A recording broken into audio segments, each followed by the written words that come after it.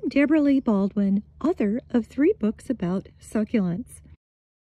In this video and the corresponding page of my site, you'll get expert advice and info about agaves in bloom. You'll learn how to start new plants from the resulting seeds or bulbils. And to help you know which agave you have and what to expect, I'll show you over 20 different varieties in bloom, all labeled. Agave flower stalks tend to be impressively tall relative to the plants. There are 2 forms, unbranched with blooms along the stalk and branching with clusters of flowers. Flowers form seed pods or bulbils that are clones of the mother plant. There's no stopping an agave from dying when it blooms, so you might as well enjoy the show. Flowers attract hummingbirds, bees, and other pollinators. However, cutting off the stalk does slow the process, and by doing so, you won't have to deal with a tree later on. Figure about a minute to slice through an agave bloom stalk. It can take years, sometimes decades, depending on what kind it is, for an agave to bloom. Typically 15 to 25 years. Some go off sooner, notably Agave desmetiana and Agave vilmariniana. Some take longer, like Agave victoriae reginae. The flower stalk grows quickly, up to several inches a day. How can you tell when your agave is starting to bloom? Leaves in the middle come together, sort of like praying hands. They surround an emerging bud atop an ever-lengthening stalk. Large agaves may produce stalks up to 30 feet tall. Buds form, then flowers that open from the bottom of the stalk to the top. If you want baby plants, wait several months for the bloom stalk to mature, then harvest bulbils or seeds.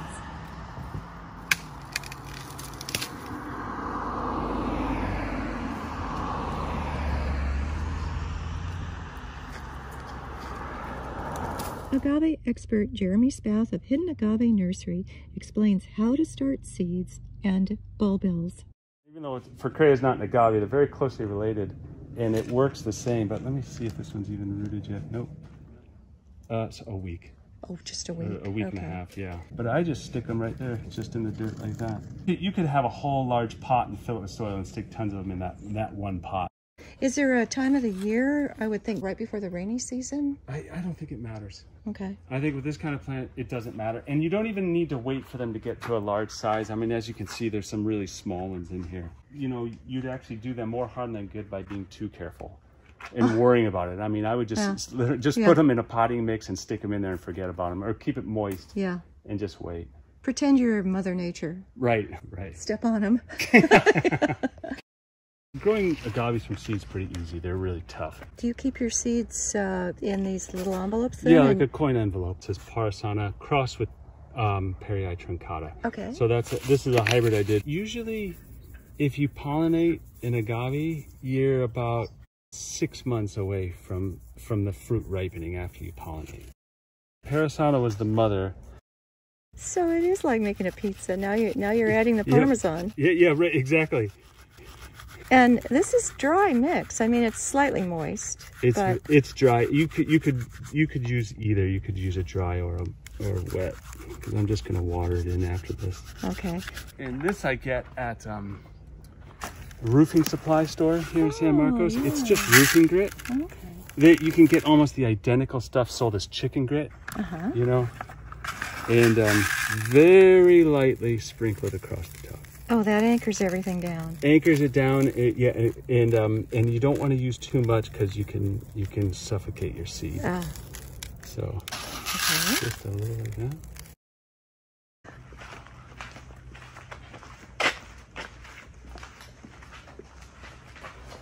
You kind of want a gentle rain effect, you know?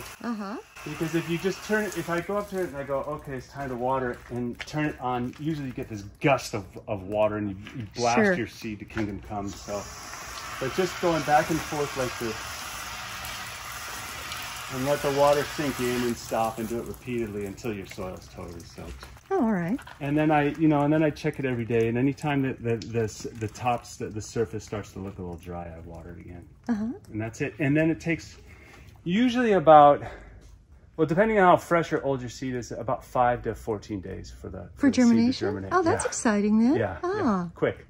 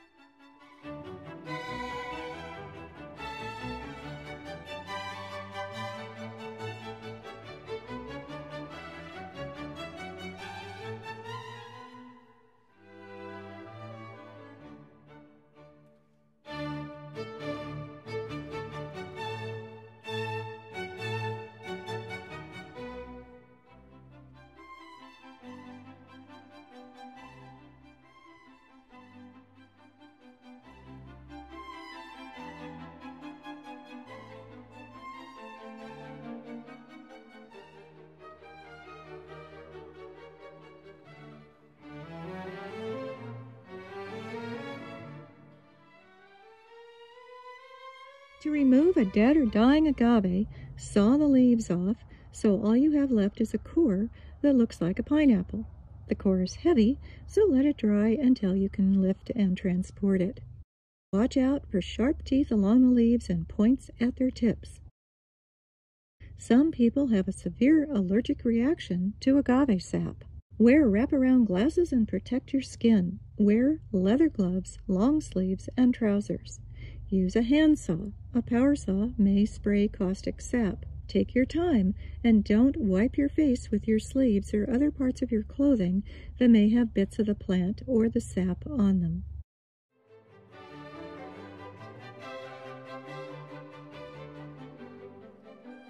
I hope you found this video helpful. Learn more in the corresponding page of my website. As always, my goal is to help you use and enjoy succulents in your own garden and landscape. Please know I appreciate your comments, and do subscribe and hit the like button. I'm Debra Lee Baldwin. Thank you for joining me.